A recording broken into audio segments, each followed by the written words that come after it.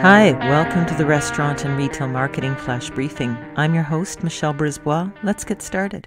According to eMarketer, the pandemic boosted Canada's e-commerce market last year by 75%, and that makes Canada the second fastest growing e-commerce market worldwide, behind Argentina, of all places, which grew at 100.6% of their growth.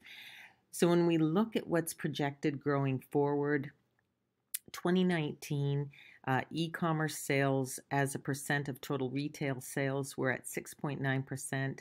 That went to 12.7% in 2020.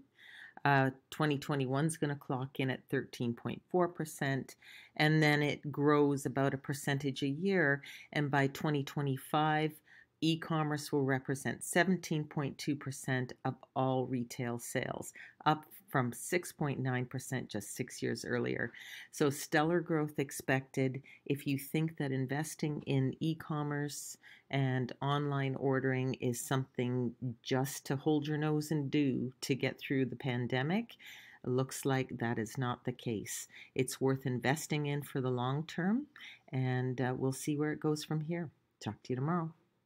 So come on, let's get out.